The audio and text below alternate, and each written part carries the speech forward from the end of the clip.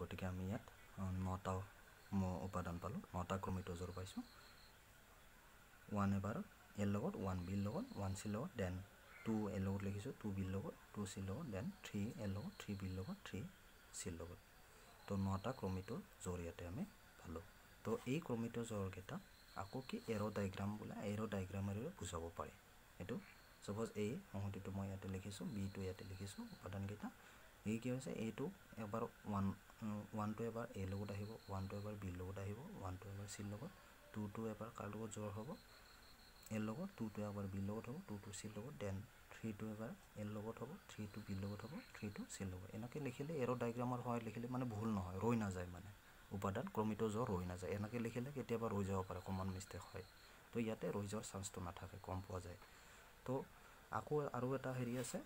Formula পাইছোঁ আমি number of element in a cross B তাৰমানে এ ক্ৰছ বিত কিমানটা উপাদান আছে সেইটো কি হয় number of element in a cross number of element in B তাৰমানে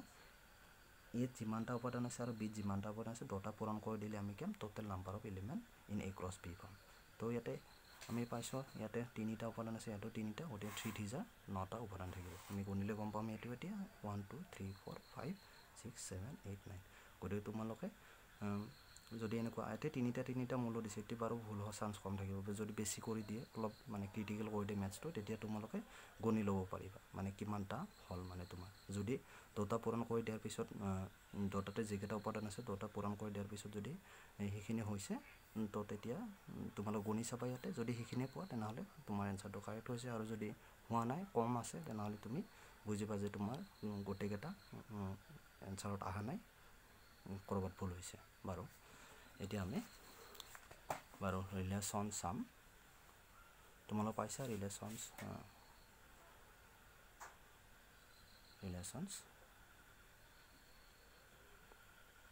আমি সকলোৱে বুজি পাওঁ নহয় জানো সবে বুজি পাওঁ আমি ভালকৈ বুজি পাওঁ ৰিলেশ্যন সম্বন্ধ নহয় দ্বন্দ্ব সম্বন্ধ ৰিলেশ্যন আমাৰ আমি জানোই আমাৰ দৈনন্দিন জীৱনত বহুত ধৰণৰ ৰিলেশ্যন থাকে সম্বন্ধ থাকে মানে এই ফাদাৰ সন সপোজ ফাদাৰ সন তোমাৰ ব্ৰাদাৰ সিস্টাৰ লাইক গাৰ্লফ্ৰেণ্ড বয়ফ্ৰেণ্ড আজিকালি বহুত এইবিলাক তাত বিভিন্ন ধৰণৰ ৰিলেশ্যন আছে অমুকে অমুকত কৰি সৰু এই অমুক গাড়ীখন অমুকলৈ যাব এনেকুৱা আৰু বহুত মানে যিকোনো বহুত ধৰণৰ ৰিলেশ্যন আছে আমাৰ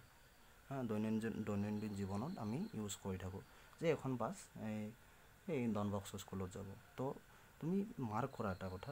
যদি ৰিলেশ্যন বুজাব লগা হয় দুটা এলিমেণ্টৰ দৰকাৰ হৈ আছে যে অমুকে ৰহিমে কৰিমৰ ভায়েক চোৱা তুমি ৰিলেশ্যন বুজাই আছোঁ ভায়েক কিন্তু দুটা এলিমেণ্ট আছে তো অমুকে অমুকৰ গাৰ্লফ্ৰেণ্ড দুটা এলিমেণ্ট যে অমুকে অমুকৰ ঘনী ৱাইফ দুটা এলিমেণ্ট তো যি আছে এ বিৰ ৱাইফ তো এ বি দুটা আহি আছে তো যিকোনো আমি যদি ৰিলেশ্যন বুজাব লগা হয় তোমালোকে বুজি পাইছাই চাগে কি হ'ব দুটা এলিমেণ্ট লাগিবই মানে মাষ্ট বি দুটা এলিমেণ্ট নহ'লে মানে তুমি কেনেকৈ চাগে এই গাড়ীখন বি স্কুললৈ যাব তো এনেকুৱা আৰু এ বি আহি আছে যিকোনো হেৰিত আমি অমুকে সাপোজ ৰহিম কৰিমৰ ল'ৰা চোৱা এতিয়া ল'ৰা আহি আছে কিন্তু ৰহিম আৰু কৰিম আহি আছে নিশ্চয় তোমালোকে বুজি পাইছা যিকোনো সম্বন্ধ বুজাব লাগিলে আমি কি হ'ব লাগিব দুটা লাগিবই মাষ্ট বি দুটা এলিমেণ্ট লাগিবই তো সেনেদৰে মেথামেটিক্সত তোমালোকে জানা সাপোজ এ পেৰেলেল টু লাইন এ line parallel two line B তো দুটা আহি আছে ইয়াতে এ আৰু বি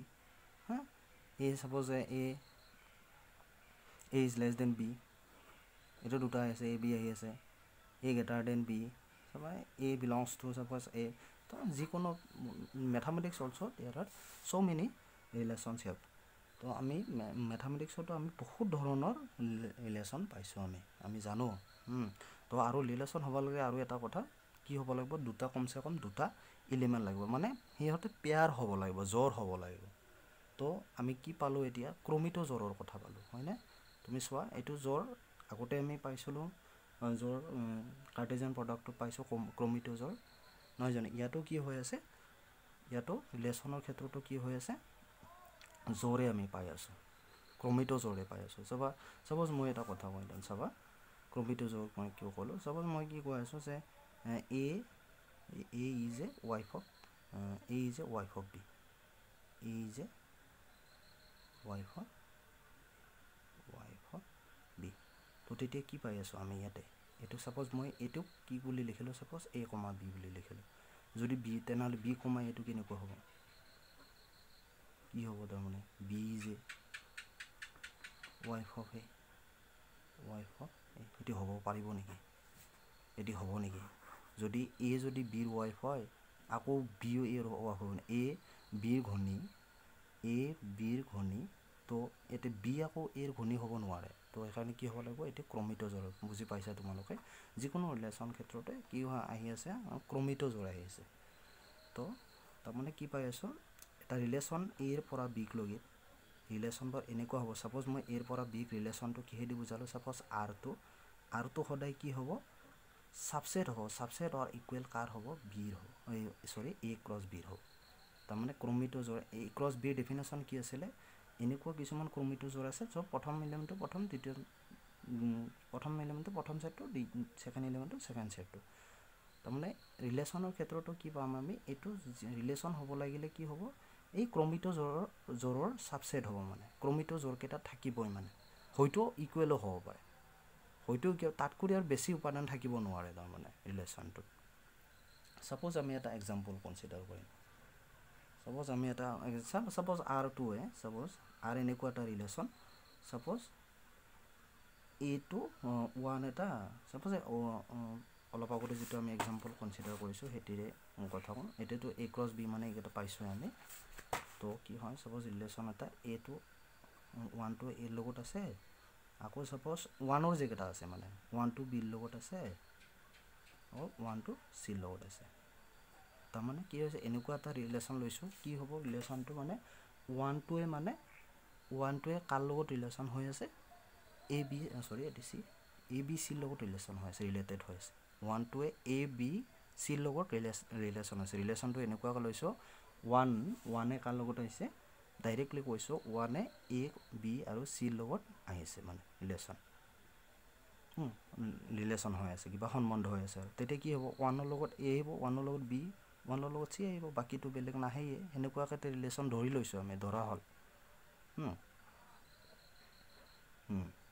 তো কি হৈ আছে কি পাই আছোঁ এতিয়া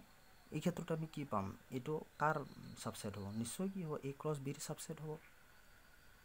তুমি যিকোনো এনেকুৱাকৈ লোৱা এনেকুৱাকৈ ৰিলেশ্যন যিকোনো ল'ব পাৰা সে 1 আৰু 2 A আৰু B লগত থাকা 1 আৰু 2 A লগত 1 আৰু 2 A আৰু B লগত থাকা হ'লে কি হ'ব 1A 1B আৰু 2A 2B তো এইটো কি হ'ব এইটো কাৰ সাবসেট হ'ব A ক্ৰছ B ৰ সাবসেট হ'ব এইটো A ক্ৰছ B ৰ সাবসেট হ'ব আমি চোৱা ইয়াত আমি উপাদান ধৰি লৈছোঁ কি ইয়াত 1 2 3 ধৰি লৈছোঁ বিট A B C ধৰি লৈছোঁ ধৰিলে এনেকুৱা এটা ৰিলেশ্যন কনসিডাৰ কৰিছোঁ ইয়াতে যে 1 A B C লগত সম্বন্ধ আছে তো তেতিয়া কি আহিছে এইকেইটা আহিছে এই সম্বন্ধ ইয়াৰ সাবসেট হৈ আছে আকৌ যদি ইয়াতে কৈছোঁ 1 আৰু 2 A আৰু B লগত হৈ আছে তো এইকেইটা আহি আছে আৰু বেলেগটো নাহে A আৰু আটাইকেইটা এলিমেণ্ট ক'ত আছে A ক্ৰছ B আছে তো আমি গোটেইকেইটা সাবসেট এনেকুৱাকৈ তুমি এনেকুৱাকৈ আটাইতকৈ ডাঙৰ ৰিলেশ্যন তুমি এটাই পাবা হেতি কি হ'ব A ক্ৰছ B ৰ ইকুৱেল হ'ব A ক্ৰছ B ৰ ইকুৱেল হ'ব তাত কৰি আৰু তুমি বেলেগ ৰিলেশ্যন নাপাবা মানে তাৰমানে কি হৈ আছে A 1 2 3 কাৰ লগত ৰিলেশ্যন হৈ আছে 1 2 3 A B C লগত ৰিলেশ্যন হৈ আছে 1 2 3 A B C ৰ লগত আটাইকেইটাৰ লগত কি হৈ আছে ৰিলেটেড হৈ আছে তেতিয়া কি পাবা তুমি A ক্ৰছ B ৰ আটাইকেইটা মৌলই পাবা তেতিয়া কি হ'ব R equal to A cross B সেইকাৰণে কি লিখোঁ আমি R এতে সাবসেট পাই আছোঁ এই দুটাৰ ক্ষেত্ৰত এনেকুৱা বহুত ৰিলেশ্যন পাব পাৰিবা তুমি আৰু ইয়াতে ইকুৱেল তাৰমানে সেইকাৰণে R is subset equal to A cross B এইটো মই এক্সাম্পলটো ইমান ঠিক হোৱা নাই বাৰু সৰুকৈ দিছোঁ মই যদি বুজি পোৱা নাই তোমালোকে মই ভাবিছোঁ আশা ৰাখিছোঁ বুজি পাইছা যদি বুজি পোৱা নাই মই বেলেগ এক্সাম্পলেদি বুজাই দিব পাৰিম তোমালোকে মোক কমেণ্ট কৰি জনালে হ'ল আমি কি পালোঁ সম্বন্ধ আমি আলোচনা কৰিলোঁ তাৰমানে কি পাই আছোঁ আমি এতিয়া চোৱা তোমালোকে মাৰ্ক কৰা এটা কথা প্ৰথমে আমি কি পাইছিলোঁ সেটছ পাইছিলোঁ সেটছ তাৰপিছত আমি সেটছৰ পৰা আমি কাৰ্টেজিয়ান প্ৰডাক্ট পালোঁ সেটছ কাৰ্টেজিয়ান প্ৰডাক্টটো ক'ৰ পৰা আহিছে সেটছৰ পৰা আহিছে আকৌ এতিয়া কাৰ্টেজিয়ান প্ৰডাক্টৰ পৰা আমি কি পাই আছোঁ ৰিলেশ্যন পাই আছোঁ ৰিলেশ্যন এতিয়া ক'ৰ পৰা আহিছে বুলি ক'ম আমি নিশ্চয় কাৰ্টেজিয়ান প্ৰডাক্টৰ পৰা আহিছে আকৌ আমি নেক্সট আৰু এটা টপিকৰ বিষয়ে আলোচনা কৰিম বুলি কৈছিলোঁ মই প্ৰথম দিনা ফাংচন ফলন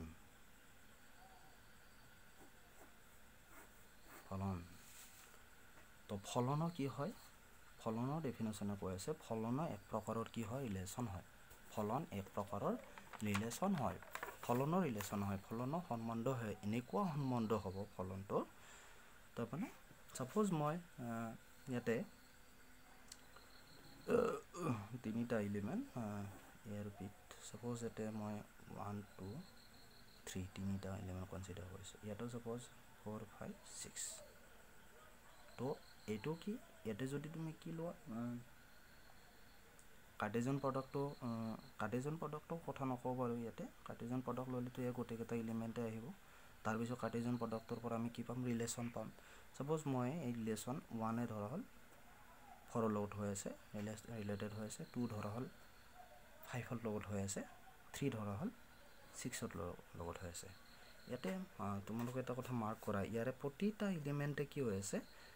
এৰ প্ৰতিটা এলিমেণ্টে বিৰ প্ৰতিটা এলিমেণ্টৰ লগত কি হৈ আছে ৰিলেশ্যন হৈ আছে এৰ প্ৰতিটা এলিমেণ্টে বিৰ প্ৰতিটা এলিমেণ্টৰ লগত প্ৰত্যেকটো এলিমেণ্টৰ লগত কি হৈ আছে ৰিলেশ্যন হৈ আছে সম্বন্ধৰ ডেফিনেশ্যন ৰিলেশ্যনৰ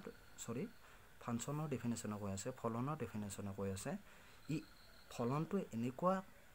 এবিট ৰিলেশ্যন হয় যি ৰিলেশ্যনত প্ৰথম সেটটোৰ প্ৰতিটা এলিমেণ্টে প্ৰত্যেক এলিমেণ্ট এটা ৰৈ যাব নোৱাৰে তাৰমানে এটা ৰৈ গ'ল ধৰা হ'ল তেতিয়া কি হ'ব নোৱাৰে এটি ফলন নহয় মানে এটি এটা সম্বন্ধ হৈ আছে বাৰু এটি এটা সম্বন্ধ ইয়াৰ লগত ইহঁতে এই তিনিটা ইহঁতৰ তিনিটা লগত সম্বন্ধ হৈ আছে কিন্তু এটা ৰৈ গ'ল এটি কণ্ডিশ্যন ছেটিছফাই কৰা নাই তাৰমানে কি হৈ আছে ইয়াৰে প্ৰথম সেটটোৰ প্ৰতিটা এলিমেণ্টে প্ৰত্যেকটো এলিমেণ্টে কি হ'ব লাগিব দ্বিতীয় সেটটোৰ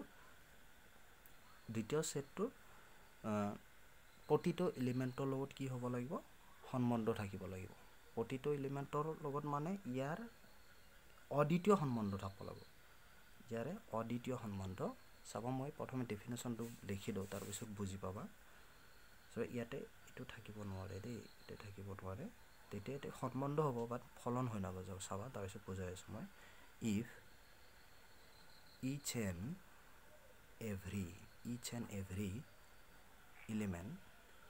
and every element of set A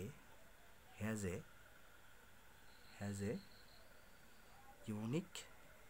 image in set B, then the relation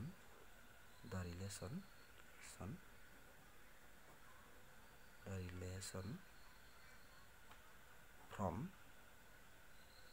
A to B is called function. তাৰমানে কি কৈছো এই সেটৰ ইচ এণ্ড এভৰি এলিমেণ্ট ইয়াৰে প্ৰতিটো আটাইকেইটা গোটেইকেইটাৰে মানে প্ৰতিটোৱে মানে কি হ'ব লাগিব এই সেটৰ হিয়াজ এ ইউনিক ইমেজ মানে এটাই অদ্বিতীয় ইমেজ প্ৰতিচ্ছায়া ইউনিক ইমেজ অদ্বিতীয় প্ৰতিচ্ছায়া তোমালোকে জানো অদ্বিতীয় বুজি পাওঁ একমাত্ৰ যিটো একমাত্ৰ বুলি কয় এটাত বাহিৰে আৰু বেলেগ হ'ব নোৱাৰে তাৰমানে ইয়াৰ প্ৰতিটো উপাদানৰে মানে একেবাৰে এটা ইমেজ থাকে মাত্ৰ এটাই থাকিব লাগিব এটা ইমেজে থাকিব লাগিব এনেকুৱাহে হ'ব লাগিব মানে এনেকুৱা হ'ব নোৱাৰে চাবা এনেকুৱা হ'ব নোৱাৰে মানে তোমালোকে বুজি পাইছা চাগে এনেকুৱা হ'ব নোৱাৰে এটাৰ মানে দুটা অলব নোৱাৰে মানে এটাৰ পৰা দুটা অলব নাই এটাৰ পৰা এটাই অলব লাগিব মই আশা ৰাখিছোঁ বুজি পাইছা অদ্বিতীয় মানে কি হ'ল অদ্বিতীয় ইমেজ অদ্বিতীয় মানে প্ৰতিচ্ছায়া ইয়াৰ এটা এইটোৰ ক্ষেত্ৰত কি হৈ আছে দুটা প্ৰতিচ্ছায়া আছে এইটো এটা আৰু এটা হৈ আছে তো এইটো নহ'ব ফাংচন নহ'ব এটি ৰিলেশ্যন হ'ব এনেকৈ দিলেও ৰিলেশ্যন হ'ব বাট প্ৰতিটো এলিমেণ্ট এই সেটৰ প্ৰতিটো এলিমেণ্টে কি হ'ব লাগিব মাত্ৰ এটাই একমাত্ৰ অদ্বিতীয় প্ৰতিচ্ছায়া থাকবা লাগিব এটা ইমেজ থাকবা লাগিব ইপিনে তাৰমানে এটাৰ লগত ৰিলেশ্যন থাকবা লাগিব দুটাৰ লগত থাকলে কি হ'ব এইটো মানে ফাংচন নহ'ব ৰিলেশ্যন হ'ব বাট ফাংচন নহ'ব so if each and every element of set A has a unique image in set B then the relation is the relation from A to B is called function তাৰমানে এইটো এটা relation হৈ আছে তো এই relation প্ৰতিটা তাৰমানে আমি কি গম পালোঁ প্ৰতিটো ফলনে প্ৰতিটো ফাংচনে এটা এটা ৰিলেশ্যন বাট কিন্তু প্ৰতিটা ৰিলেশ্যন এটা ফাংচন নহয় ফাংচন এনেকুৱা এক প্ৰকাৰৰ ৰিলেশ্যন য'ত কি হ'ব সেই প্ৰথম যিটো সেট থাকে প্ৰথম যিটো সংহতি সেই প্ৰথম সংহতিটোৰ প্ৰত্যেকটা উপাদানে দ্বিতীয় যিটো সংহতি হ'ব দ্বিতীয় সংহতিৰ মাত্ৰ এটা মৌলৰ লগতে একমাত্ৰ এটা মৌলৰ লগতে এটা অদ্বিতীয় ইমেজ থাকিব সৰি মাত্ৰ এটা নহয় এই সেটৰ প্ৰতিটো উপাদানৰে কি হ'ব বি সেটৰ লগত কি হ'ব অদ্বিতীয় এই সেটৰ প্ৰতিটো উপাদান বি সেটৰ লগত অদ্বিতীয় প্ৰতিচ্ছায়া থাকিব মানে এই সেটৰ প্ৰতিটো উপাদানৰে বি সেটৰ লগত এই সেটৰ প্ৰতিটো উপাদানৰে বি সেটত এটা কি থাকিব অদ্বিতীয় মানে এটা একমাত্ৰ মানে অদ্বিতীয় প্ৰতিচ্ছায়া থাকিব মাত্ৰ এটাই ইমেজ থাকিব তেতিয়া কি হ'ব এইটো ফলন বুলি কোৱা হ'ব এই সম্বন্ধটোক কি বুলি কোৱা হ'ব ফলন বুলি কোৱা হ'ব তাৰমানে তোমালোকে মনত ৰাখিবা তাৰমানে ই কেনেকুৱা নহ'ব ই এটা এনেকৈ ৰৈ যাব নোৱাৰে মেইন কেছ হ'ল এটা ৰৈ যাব নোৱাৰে এটা বা দুটা বা তিনিটা কোনোবাটো হ'লেও ৰৈ গ'লে এটি কি নহ'ব ফলন হ'ব ইয়াৰ প্ৰত্যেকটো তাৰমানে প্ৰত্যেকটোৰে সম্বন্ধ থাকবা লাগিব ইয়াৰ লগত ইমেজ থাকবা লাগিব এটা আৰু কি হ'ব লাগিব ইয়াৰ দুটা ওলাব নোৱাৰে এনেকুৱা হয় এটাৰ পৰাই দুটা ওলাব নোৱাৰে তেতিয়াও কি নহ'ব ফলন নহ'ব ৰিলেশ্যন হ'ব সম্বন্ধ হ'ব কিন্তু ফলন নহ'ব তাৰপৰা ইফ বুজি পাইছা চাগে তোমালোকে if each and every element of set A has a unique image in set B then the relation from A to B is called function তো মই আশা ৰাখিছোঁ তোমালোকে বুজি পাইছা চাবা মই কেইটামান এটা এক্সাম্পল দিছোঁ তেতিয়া পুৰা ভালকৈ বুজি পাবা তোমালোকে ডেফিনেশ্যনটো কিতাপৰ পৰা চাও লিখিব পাৰিবা ডেফিনেশ্যন চবতে থাকে মই এইটো বনাই দিছোঁ আৰু এনে মানে অসমীয়াটো ভালকৈ মোৰ অহা নাই তো তোমালোকে চাই কেনে কিতাপৰ পৰা লিখি ল'ব পাৰিবা কিন্তু বুজাটো মেইন বস্তু বুজি ল'ব লাগিব বুজি পালে তোমালোকে এনে মানে ডেফিনেশ্যনটো নিজেও বনাই লিখিব পাৰিবা সপোজ এটা কি 1 2 3 আছে 4 আছে সপোজ এটা আছে A B C আছে এটি কি হ'ব মই কি কৈছোঁ ইয়াৰ প্ৰতিটো এটি সপোজ এটি ইয়াৰ লগত আছে এটি ইয়াৰ লগত আছে এটি ইয়াৰ লগত ই ৰৈ গ'ল ই কি হ'ব এটা ৰিলেশ্যন হ'ব ইয়েছ এটি ৰিলেশ্যন হ'ব বাট এটি কি নহ'ব ফাংচন নহ'ব এটি কি নহ'ব ফাংচন নহ'ব মনত ৰাখিবা ই ফাংচন নহয় ৰিলেশ্যন হয় বাট ফাংচন নহয় তো ঠিক সেইদৰে A B 1 2 3 1 2 3 সবাই এটা A B C D আছে এটা সাপোজ ইয়াৰ লগত আছে ইয়াৰ লগত আছে এইটো ইয়াৰ লগত আছে এইটো ইয়াৰ লগত আছে এইটো কিয় নহ'ব এইটো কি হ'ব এটা ৰিলেশ্যন হ'ব বাট কি নহ'ব ই ফাংচন নহ'ব ফলন নহ'ব কিহৰ কাৰণে ইয়াতে দুটা এই প্ৰথম এলিমেণ্ট এইটোৰ 1 2 কি আছে দুটা ইমেজ আছে দুটা প্ৰতিচ্ছায়া আছে সেইকাৰণে কি নহয় এইটো ফাংচন নহয় সপোজ আৰু এটা আমি কনচিডাৰ কৰোঁ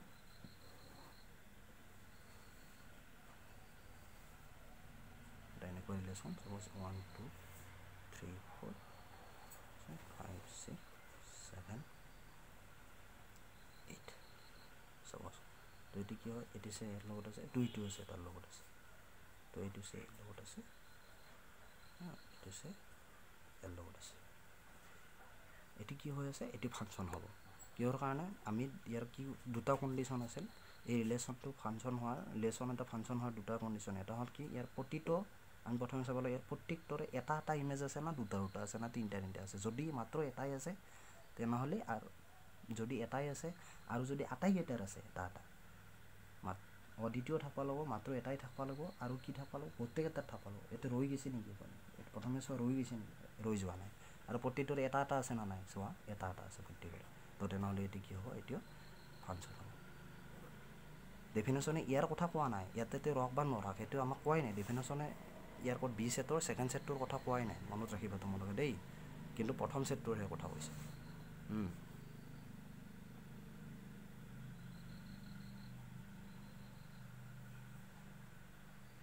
suppose AB so 1 2 3 4 5 6 7 8 so yellow got আছে yellow got আছে তো এটি কি হয় এটিটো মজা হৈ আছে তে প্ৰতিটাৰে কি হৈ আছে এই ৰিলেশনটো প্ৰতিটাৰে এটা সোৱা এতে প্ৰথমে সোৱা এতে কোনোবাই ৰৈ গৈছে নি ৰৈ যোৱা নাই তাৰমানে প্ৰতিটাৰে আছে আৰু কেইটাকে আছে সোৱা সম্বন্ধ কেইটাকে আছে সোৱা তো ইয়াৰ লগত এটাই সম্বন্ধ আছে ইয়াৰো এটা সম্বন্ধ ইয়াৰো তাৰমানে ইয়াৰো এটা ইমেজ তাৰমানে অদ্বিতীয় হৈ আছে কটি কৰে এই সেটৰ প্ৰতিটো উপাদানৰ অদ্বিতীয় প্ৰতিবিম্ব আছে ইয়াতে এটা প্ৰতিবিম্ব আছে গতিকে কি হ'ব এইটো এটা ফাংচন হ'ব অসমীয়া মিডিয়ামটো বিলাকে এইটো এনেকৈ লিখিব পাৰিবা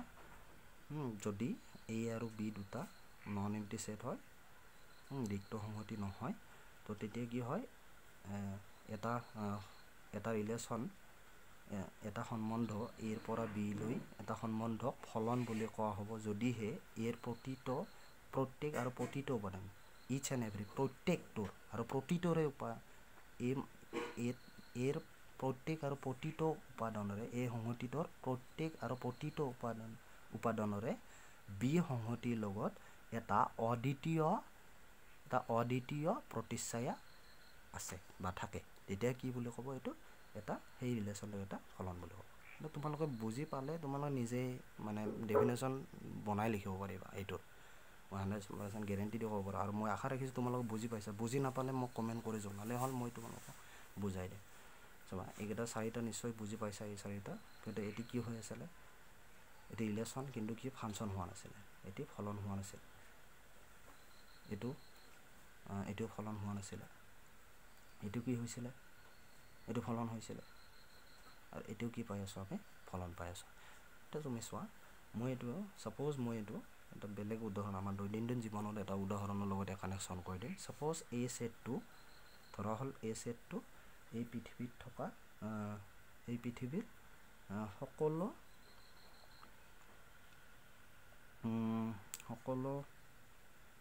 সাপোজ এই পৃথিৱীৰ সকলো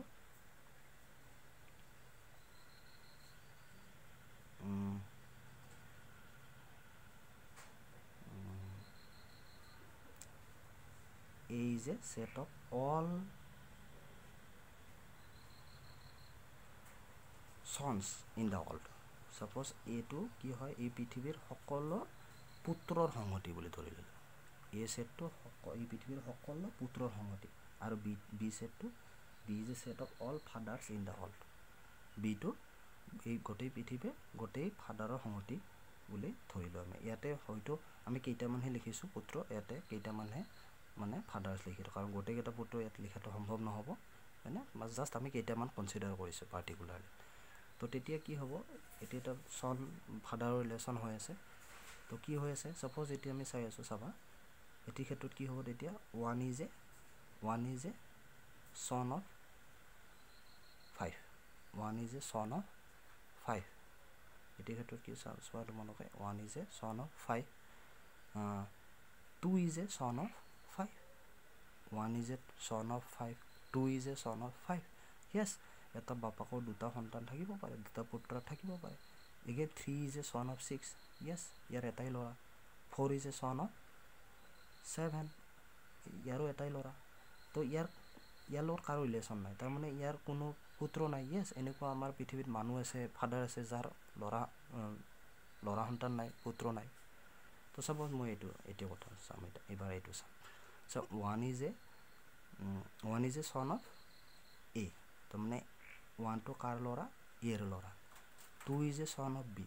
2 টো বিৰ ল'ৰা 3 is a son of c yes 3 টো চিৰ ল'ৰা 4 কাৰো লগত নাই তাৰ মানে এনেকুৱা পৃথিৱীৰ সন্তান আছে নেকি যাৰ কোনো বাপাকে নাই ধুনীয়া এক্সাম্পল এইটো তোমালোকে বুজি পাইছা না নাই এনেকুৱা পৃথিৱীত মানে ল'ৰা আছে নেকি পুত্ৰ আছে নেকি যাৰ বাপাক নাই বাপাক নহকে আৰু চলটো কেনেকৈ হ'ল তো সেইকাৰণে কি নহয় ফলন নহয় মনত ৰাখিবা বৰ ধুনীয়া হয় এক্সাম্পলটো মনত ৰাখিবা মই আশা কৰিছোঁ তোমালোকে বুজি পাইছা সেইকাৰণে কি নহ'ব ফলন নহ'ব ই এটা সম্বন্ধ হ'ব বাট ফলন নহ'ব চোৱা এইটো চাবা এইটোৰ ক্ষেত্ৰত 1 is a son of A and 1 is a son of B আৰে ভাই এটা দুটা পাপাকৰ এটা সন্তান থাকিব পাৰে নেকি এটা পুত্ৰ থাকিব পাৰে নেকি বাপাক দুটা এটা পুত্ৰ এনেকুৱা হয় নেকি পৃথিৱীত কেতিয়াও নহয় ইম্পসিবল এটা বাপাকৰ এটাই সন্তান থাকিব দুটা কেতিয়াও হ'ব নোৱাৰে আৰু এইকাৰণে বেলেগ এটাতো চাবই নালাগে আৰু এইকাৰণে এটি কি নহয় এটি বিশেষ এক প্ৰকাৰৰ সম্বন্ধ কাৰণ চোৱা 2 to C লগত আছে 2 is a son of C 3 is a son of D yes এইটো এটা সম্বন্ধ হৈ আছে বাট এইটো কি হোৱা নাই এইটোত মিলা নাই এই মানে উদাহৰণটো মানে এটা ইয়াতে কি হৈছে এটা পাপাকৰে দুটা এটা সন্তানৰ দুটা পাপা হৈ আছে তো এইকাৰণে কি নহয় মই ইয়াক কি নহয় ফাংচন নহয় বুলি ক'লোঁ আৰু ফাংচন নহয়ও এটি আমি আগতে চাইছোঁ এইটো নহয় ফাংচন নহয় আছিলে এতিয়াও নহয় তো এটি আমাৰ দৈনন্দিন মানে জীৱনৰ যিটো এইটো এক্সাম্পল দিলোঁ মই ইয়াতো আমি কি পাৰে ই ছেটিছফাই হ'ল ই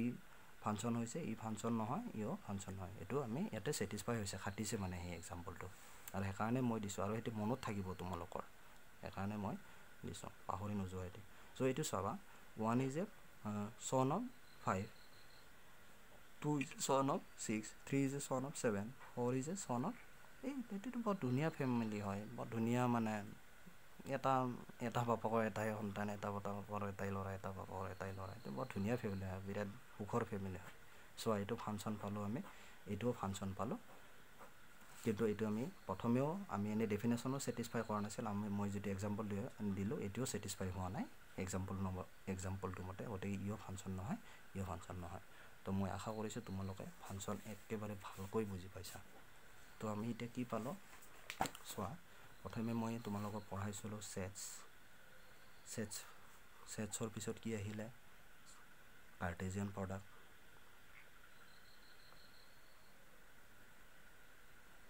তাৰমানে কাৰ্টেজিয়ান প্ৰডাক্টটো ছেটছৰ পৰা ওলাইছে তাৰপিছত পালোঁ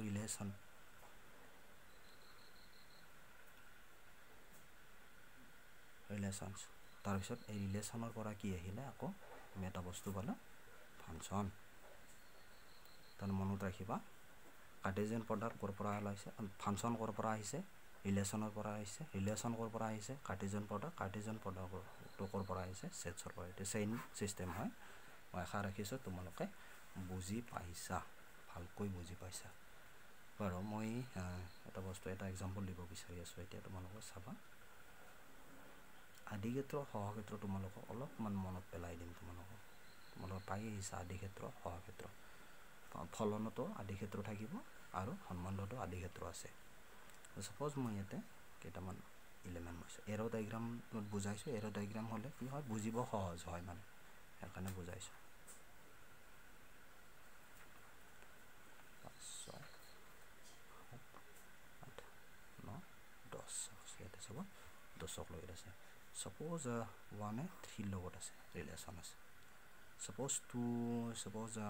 5 লগত আছে সাপোজ 3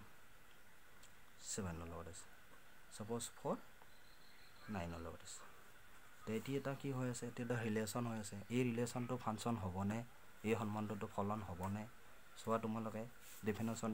ফলনৰ ডেফিনেশ্যন কি আছিলে প্ৰথমে তুমি চোৱা ইয়াৰে প্ৰতিটো আছে না নাই য়েছ গোটেইকেইটাৰে সম্বন্ধ আছে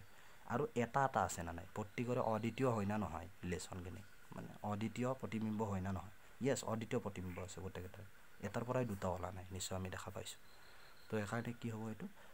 মানে ফলন হ'ব ই ৰিলেশ্যনো আৰু এটা ফলনো আৰু তুমি মই যিটো অলপ আগতে এক্সাম্পল দিছোঁ সেইটো হিচাপে ল'ব পাৰা এতিয়া যদি গোটেই চন ধৰা এইকেইটা কথা হ'ল চন এইকেইটা ধৰক ফাদাৰ চোৱা তুমি 1 কি 1 ইজ এ 1 টো কাৰ পুত্ৰ 1 ইজ এ চন অফ 3 2 ইজ এ চন অফ 5 3 ইজ এ চন অফ 7 4 ইজ এ চন অফ 9 আৰু এটি কেইটামান ফাদাৰ আছে চোৱা সিহঁতৰ কোনো ল'ৰা সন্তান নাই য়েছ থাকিব পাৰে এনেকুৱা হয় না গতিকে এটি কি হ'ল তাৰমানে ফলন হ'ল ই এটা ৰিলেশ্যনো হৈ আছে আৰু এটা কি হৈ আছে ফলনো হৈ আছে তো এইটো ফলনৰ ক্ষেত্ৰত মই চাপোজ প্ৰথমে ফলনৰ কথাই ক'লোঁ এই যিটো ফলন হয় ফলন হ'লে কি হ'ব এই প্ৰথম যেটো সংহতি হ'ব এই যেটো প্ৰথম সেট ফাৰ্স্ট যেটো সেট এই ফাৰ্স্ট সেটৰ গোটেইটা এলিমেন্টক যদি ফলন হয় মনত ৰাখিবা কিন্তু সম্বন্ধৰ কথা মই কোৱা নাই ডাইৰেক্ট মই ফলন বুলি কৈছো সম্বন্ধ অলপ পিছত কৈ আছো যদি ফলন হয় সেই সম্বন্ধটো যদি ফলন হয় মানে এটোটো সম্বন্ধই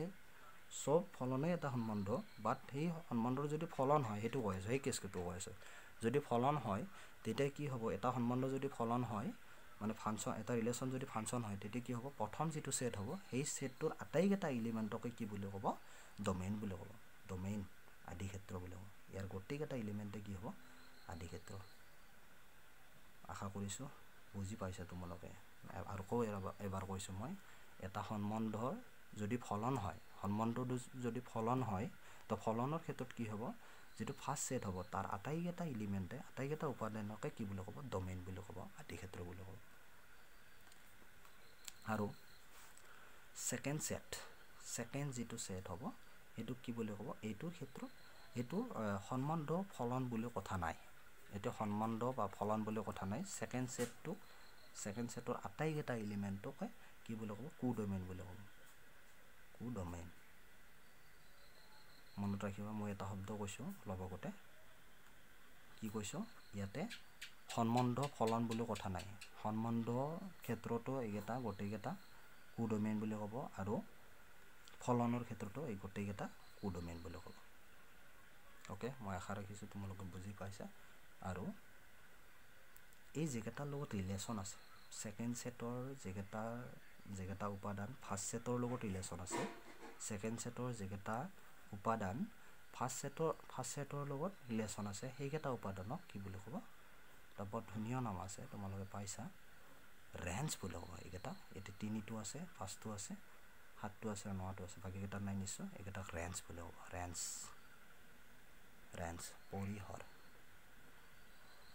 পৰিহৰ মই আশা ৰাখিছো বুজি পাইছা তোমালোকে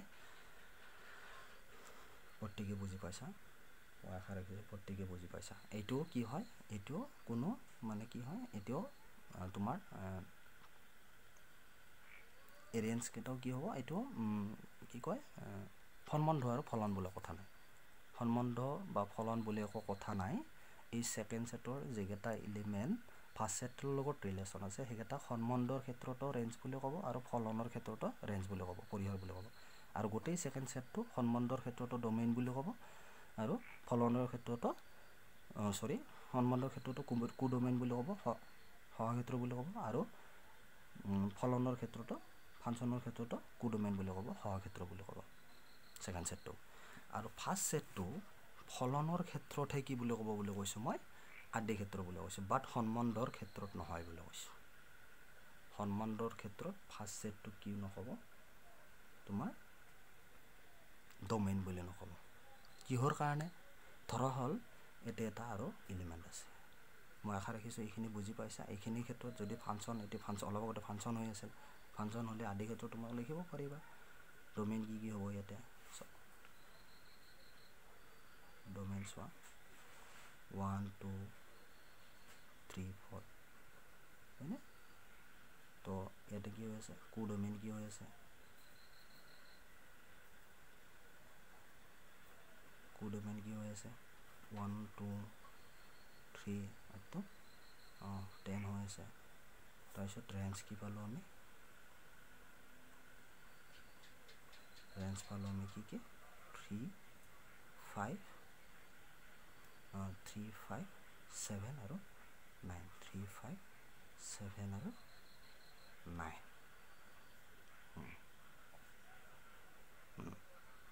এটা মই কি কলো অলপ আগতে এটো মই অলপ আগতে কি কৈছিলো যে এটো কেৱল ফলনৰ ক্ষেত্ৰতে ইয়াৰ গোটেইকেটা এলিমেন্টক কি বুলি ক'ব আদি ক্ষেত্ৰ বুলি ক'ব ডোমেইন বুলি ক'ব তো সম্বন্ধৰ ক্ষেত্ৰত নহয় সাপোজ এতে মই এটা 5 আৰু 6 দুটা এলিমেন্ট দিলো আৰু 5 and 6 সো 5 আৰু 6 ইয়াতে থাকিলে সো এটো এটা কি হ'ব এটো এটা ফলন হ'ব সম্বন্ধ হ'ব এটা 5 আৰু 6 দিয়াৰ লগে লগে ই কি নহয় ফলন নহয় ফলন কিয়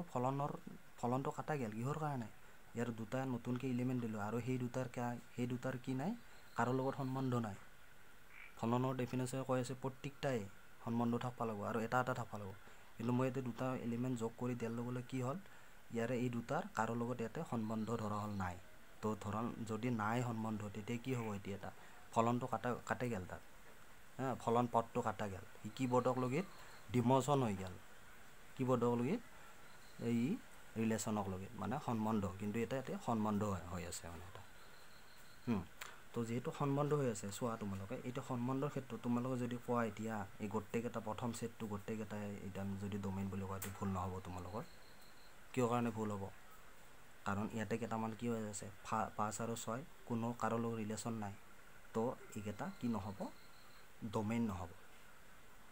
গোটেইকেইটা ফাৰ্ষ্ট সেটটো গোটেইকেইটা ডোমেইন নহ'ব ডোমেইন হ'ব কোনকেইটা এই 1 2 3 4 যেকেইটাৰ লগত এতিয়া আমি তাৰমানে কি ৰিলেশ্যনৰ ক্ষেত্ৰত আমি ডেফিনেশ্যনটো কেনেকৈ দিব পাৰোঁ আদি ক্ষেত্ৰত যেকেইটাৰ লগত কি আছে ৰিলেশ্যন আছে মানে যেকেইটাৰ ৰিলেশ্যন আছে মানে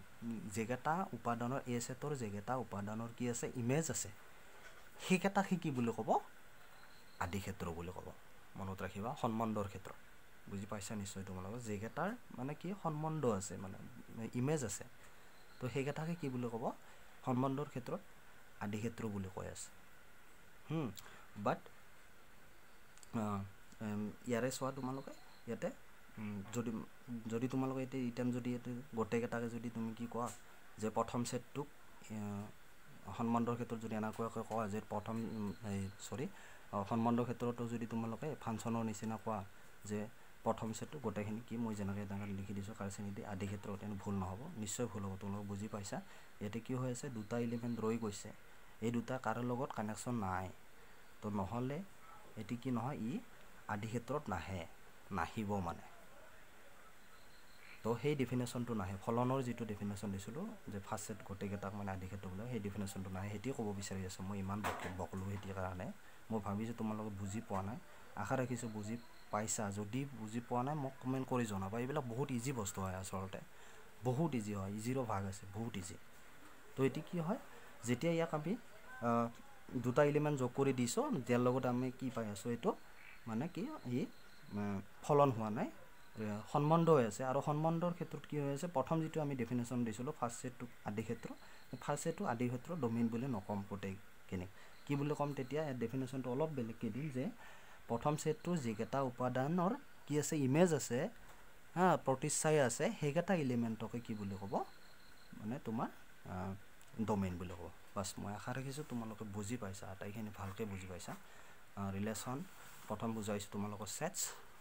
তাৰপিছত বুজালোঁ কাৰ্টেজিয়ান প্ৰডাক্ট তাৰপিছত ৰিলেশ্যন দেন ফাংচন মই আশা ৰাখিছোঁ এইখিনি ফাৰ্ষ্ট ইয়াৰত তোমালোকে পাইছা ছেকেণ্ড ইয়াৰত এইখিনি মানে জানিব লাগিব সেইকাৰণে মই তোমালোকক প্ৰথমে এইখিনি দিলোঁ আশা ৰাখিছোঁ তোমালোকে পঢ়িবা ভালকৈ আৰু যদি কিবা বুজি পোৱা নাই কমেণ্ট কৰি জনাবা মই এগেইন ক্লাছ কৰি বুজাই দিম সত শ্ৰী আকাল